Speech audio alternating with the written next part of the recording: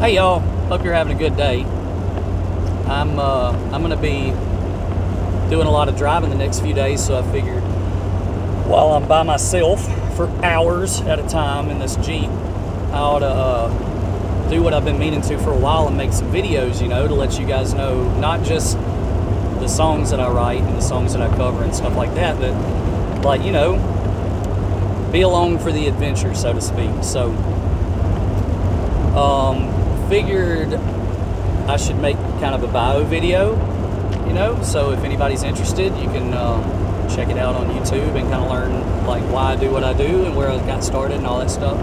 So I'm actually a little bit north of Farmerville right now, Farmerville, Louisiana, and that's basically where, right out here, out in the sticks, is basically where I started playing acoustic, just solo, writing songs and playing for buddies around a campfire.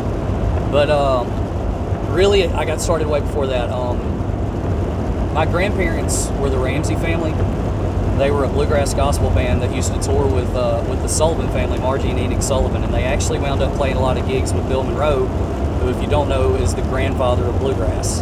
Bill Monroe and his bluegrass boys, Jimmy Martin, all the major guys. And it's really cool because they told me a story after a few years after I started playing the fiddle. They told me a story that whenever I was a baby, they were playing the Ryman Auditorium, opening up for Margie and Enoch and for Bill Monroe, and that Bill was holding me as a 1-year-old in the back of the Ryman Auditorium in Nashville.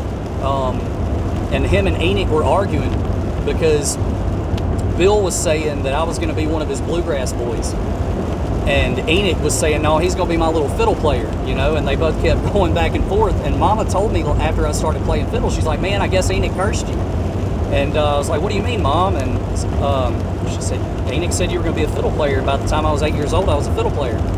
So it really started a little bit before then, even though I remember hearing Tim McGraw, I like it, I love it, at 6 years old, riding down Snyder Lane in Lake Providence in the back of Mom's car.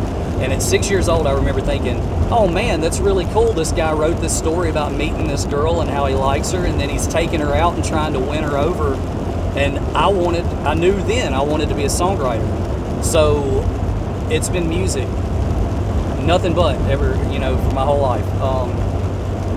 So when I was 8, I started playing fiddle with my grandparents, and I got to play with Margie and Enoch. I didn't get to meet Bill, unfortunately. He wound up passing away about a year and a half after I started really playing with Mama and Papa, but I did get to play with Margie and Enoch a lot, and Jerry and Tammy Sullivan as well.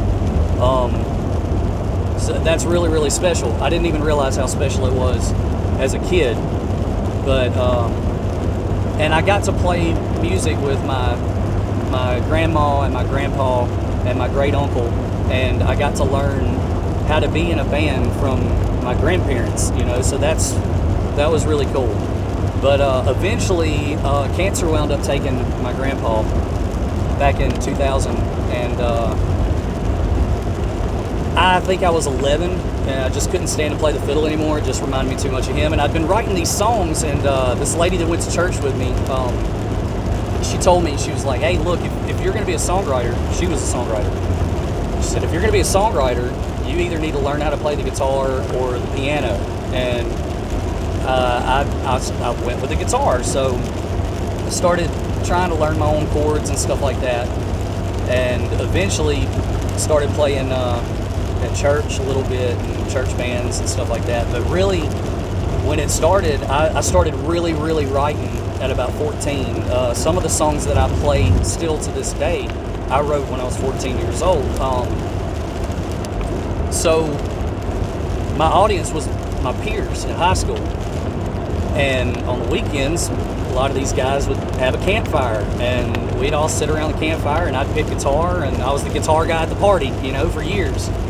And it's not really a cool guy to be. It looks like it at first. And fortunately, my friends actually cared enough to listen to my songs, and I wasn't trying to play Wonderwall and get girls or whatever.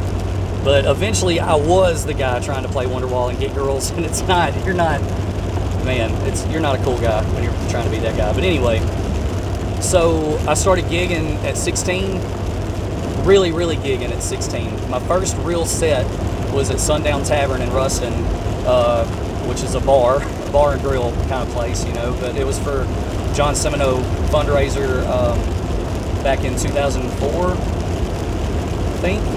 And then the next few months, I started playing Tuesday nights at this little place called Bennigan's in West Monroe, and local legend Johnny O'Neill played there on Thursday nights.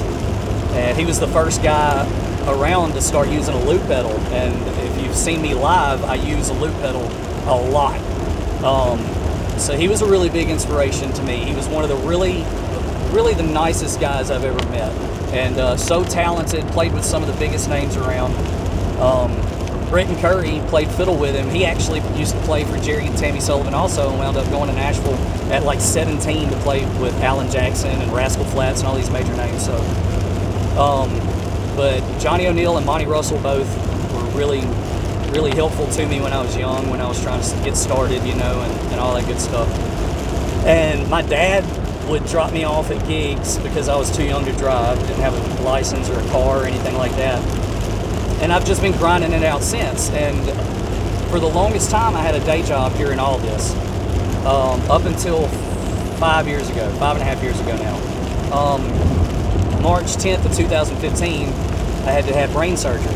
I was born with Chiari malformation, where part of my brain would go down into my spine and constrict my spinal cord from being able to move the way it's supposed to be. So it was always a concern that I was either going to wind up getting hit wrong or move wrong or whatever, and sever either my tonsillar lobe, which would kill me, or my spinal cord, which would paralyze me. So 5 years ago, I had the surgery to correct it, and it was pretty extensive. They actually had to go in and repair my spinal cord, and they had to take the back off of the top 3 vertebrae back here, and so they told me straight up, look, you're not going to be working in a fab shop wearing a hard hat anymore, okay? You need to go to the Social Security office, and you're going to be on disability. And I couldn't do it. I couldn't see myself doing that, man. I hurt for 1.5 years, but I didn't hurt bad enough to be on disability. And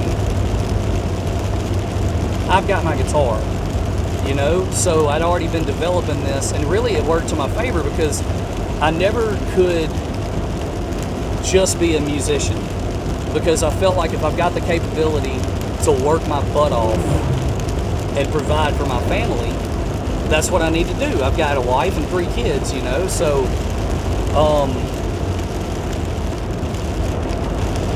my parents raised us to work hard and go get it, you know, and not be a victim. So that's what I did. And 6 months after that surgery, my wife and I got to open up for Three Doors Down and Dwight Yoakam.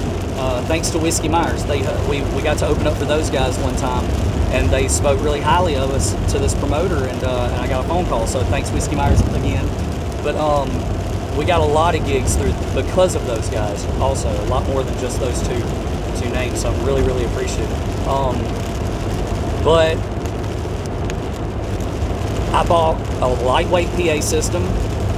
I took 1 guitar, microphone, just what I could carry, and the first 1.5 years, it sucked, man. It really did. I'd play these gigs, and if I sang for more than 3.5 hours, I'd get a migraine, and I would have to lay in bed all day the next day.